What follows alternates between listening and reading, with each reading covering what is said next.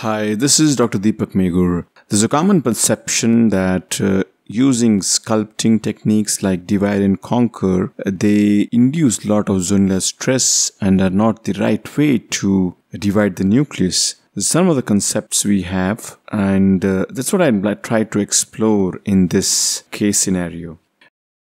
Now, she is an elderly 85-year-old lady who has this hypermature cataract, and I'm expecting a dense nucleus underneath it. And the B scan has revealed vitreous opacities, which is more likely to be an asteroid hyalosis. And there's always been an association of a posterior capsule which is very thin and vulnerable to tear in eyes with these asteroid hyalosis patients. I'm a little bit concerned about the possibility of a PC tear in this hard cataract, especially during nucleus division techniques. So I'm just wondering which technique to use, and I have decided that I'm going to use the 4-quadrant technique. And let us see whether the sculpting maneuvers and the lateral division maneuvers are going to induce any stress on the posterior capsule as well as on the zonules. Since I'm dealing with a slightly bulky and a hard nucleus, my goal is to have a slightly bigger rhexis, maybe about 5.5 millimeter in size, but not less than that.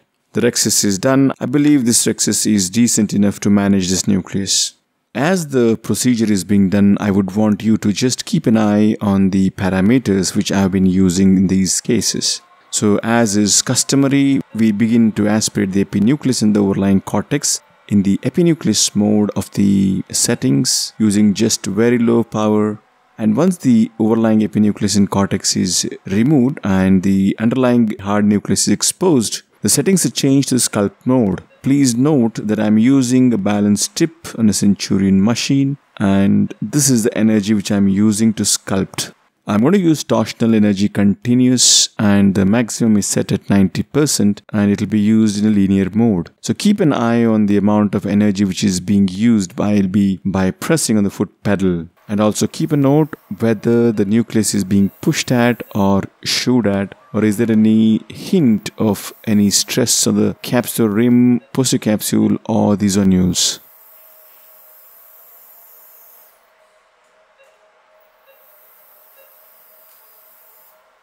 Please note that I am using my second instrument, the chopper, to stabilize the nucleus as the sculpting is being done now. So initially a superficial groove is created, then subsequently it is widened just enough to allow access for the sleeve to get into the deeper core of the nucleus. So unless and until we widen the superficial part of the groove, it's difficult for us to access the more harder part of the central nucleus, because the narrow groove is going to impede the movement of the wider sleeve. So it's critical that we widen it slightly bigger than the dimension of the sleeve so that we get good access to the posterior aspect of the nucleus.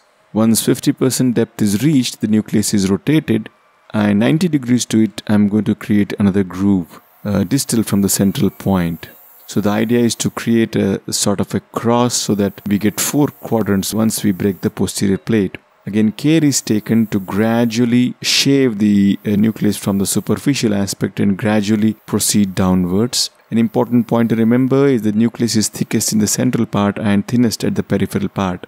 So this concept has to be understood while creating the groove. The nucleus is then rotated to 90 degrees, and the next groove is subsequently deepened. This is already a deep groove, but still I'm going to deepen it still further. As we can see that the coring has to be done more in the central part rather than in the peripheral aspect. Again, because of the biconvex nature of the lens.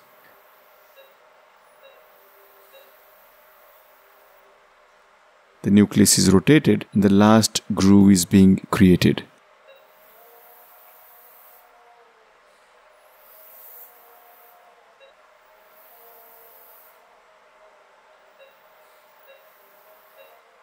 It's important for us to assess the exact depth. I want to go at least 90% depth, especially in the center, so that I don't have to struggle to break the posterior plate during lateral separation. So I'm just wanting to ensure that the depth of the grooves, at least in the central portion, is 90% depth. The nucleus is rotated and just trying to deepen those grooves.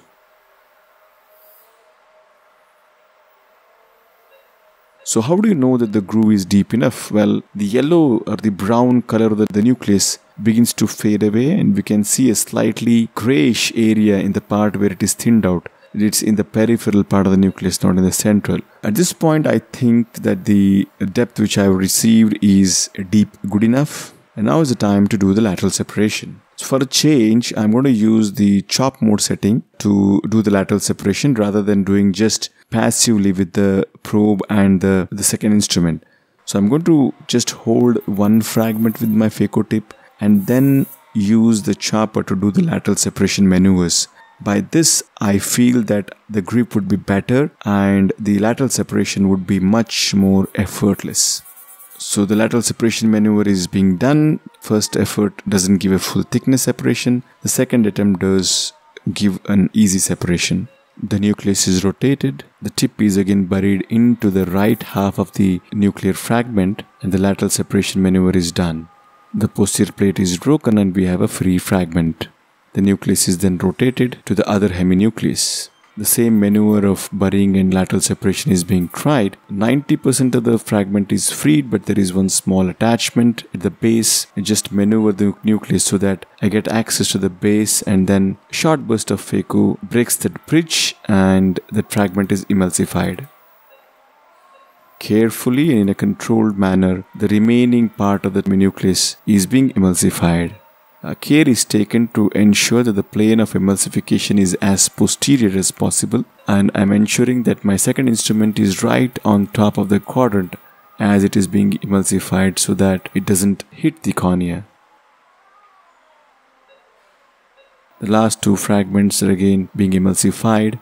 For emulsification, as I've always been telling, so I'm going to use just the continuous torsional with the IP on. So in a matter of a few seconds, all the fragments are emulsified. A small piece is noted at the side port. It is just flushed into the chamber and then out of the eye. The cortex is very minimal. It is just aspirated and the planned multi-piece hydrophobic lens is implanted into the bag. Now let's rewind and try to debate whether the sculpting maneuver causes any excessive stress on the zonules. Now in this case, as the sculpting is being done, we can clearly see that there's hardly any push at the bag, there's hardly any shoving at the nucleus, and the nucleus material is just melting in front of the tip as the tip is going to and fro. Of course, stabilizing the nucleus with my second instrument does help, but what is important for us to understand is that we're using the high ultrasound energy to do the cutting job for us. And torsional energy does had an additional advantage that it cuts exceptionally well. So you don't have to use any mechanical pushing. So if you have the right tool or if you can set your machine appropriately, I believe even in the Oatley machine, if you use continuous energy, there is hardly any wound burn, as is the case with torsional. So we can use that. Only thing is you need to mentally remember that you need to use the cutting energy of the ultrasound, not the mechanical push or shove. So if you're going to push and shove the nucleus, that is what is going to cause stress on the posterior capsule as well as on the zonules. The most critical aspect while dealing with these hard nucleus is to have as deep a trench as possible. Then the lateral separation maneuvers become very effortless. The most common stage at which we can break a posterior capsule in hard cataracts is when you're trying to chop and then do lateral separation. So that is where maximum amount of stress is being put. So that can be minimized significantly by just sculpting deeply, as deep as possible, and a gentle lateral separation maneuver ensures that the posterior plate is broken without much of a fuss.